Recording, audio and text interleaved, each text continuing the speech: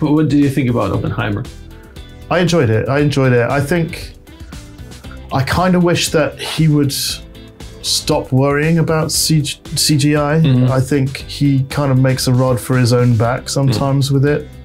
You mean like with trying to do everything as practical? Yeah, trying to say, we didn't use any CGI. I think he makes a rod for his own back. I think there's times and I love his films, and there was like one scene or a couple of scenes in Dunkirk where he's like, well, we had these cardboard cutouts of people to put on the beach, so we didn't have to use CGI. And it's like, well, one, that's so much more effort. Two, it didn't look big. It didn't look how it should have. There was 3 Spitfires in the sky when there should have been 100. Yeah. Do you know what I mean? Like, I think you can ruin your own film by trying to be a purist. You know, it wouldn't have ruined the film if you just put a few more in the background, a few background pieces just to fill it out.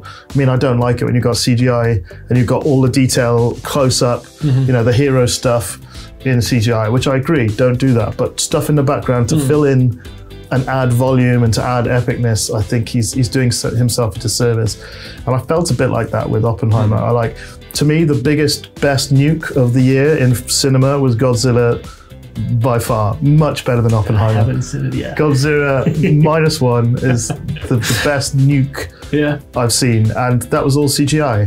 When I watched Oppenheimer, I was like, yeah, it looks like he's filmed a bonfire up close, and you're like, you've lost the epicness of it. Yeah, I think because just in general, this, like all the film Oppenheimer, it's not about like CGI, it's just about people's drama, like, you know, about like how they got to this point, his inner world, how he was suffering from the fact that he might be responsible for, you know, killing thousands of people, like maybe even more in the future. But at the same time, like that one moment when they showed the actual explosion, you couldn't really see the epicness of, you know, what it could be.